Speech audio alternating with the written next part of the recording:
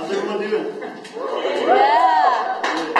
I work in a warehouse, which it's not a weird job, but there are a lot of weird jobs out there that really just shouldn't exist. There's like the guy who holds signs, and not like the Chick-fil-A guy, like a mascot, but just the guy outside in street clothes that holds the "We Buy Gold" sign. There's no reason for him to be there. Like, what's the interview process for that? He goes in, do you have a hand? 2. You're an overachiever. Can you hold this sign?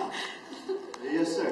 You got spunk, kid. You're going to go far. But I mean, do they realize they're doing the job of a stick? Literally, take a stick, fashion a sign to it in some form, put it in the ground, do the exact same thing. I know what you're thinking, Nathan. You have really simplified the art of commercial sign holding. But I've been around the block, guys. I've seen it done. I've done it. I've taken signs, attached them to sticks, and put them in the ground. They work great. I always wonder if anybody ever got fired. That's a fun conversation when you get home. Oh, hey, how do you like your day? I got fired. Oh, what happened? They bought a stick. There's my sign to it. Sticks don't care when it rains. But on the flip side, I wonder if there's like really good sign holders. This guy's out there, he's got his gold sign, people are just going in, they just want their gold. Look at this guy. His limousine pulls up, window goes down, his hand with a business card comes out. Hey kid, you ever want really gold signs? Come talk to me. It's like a Goodwill Hunting situation where they just put the sign on the ground and just walks up.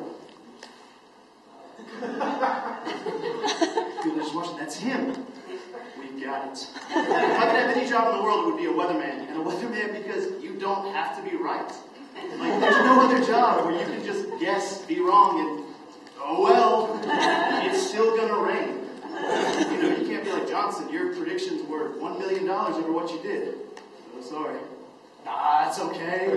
You're fine. Keep going. But if I had to be a weatherman, it would only be in Georgia. Because they're never right.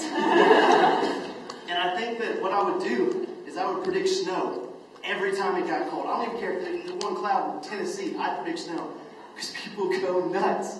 It is so much fun. Weathermen, they get up there and they think they're so great. Storm Smith, meteorologists. They should be called Guesser. That should be their name, Chief Guesser Storm Smith.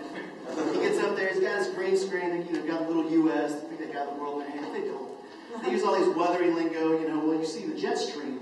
It's going to push the system south. It's going to bring in a cold front and move up, as you can see. They always say that to you, as you can see, as if we're following along at home going, oh yeah, I can see that. I was just about to say that before he did. Like, as I can see, it's going to be cold. But I think I would predict snow. I'd stand there, I have my suit on, probably no pants, I don't know. And there my suit would be like, as you can see, we're going to snow. There's going to be snow. I wouldn't even use units of measurement, just a lot of snow. Piles of it in various locations. Go nuts. I just pick up just a cat and just sit on my lap and just go over to the live feed of 85 and just watch it.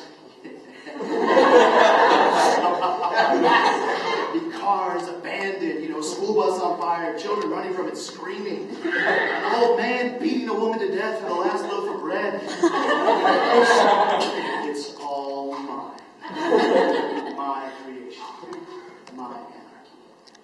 That is why don't listen to your weathermen. Just go outside. If it's cold, put on a sweater.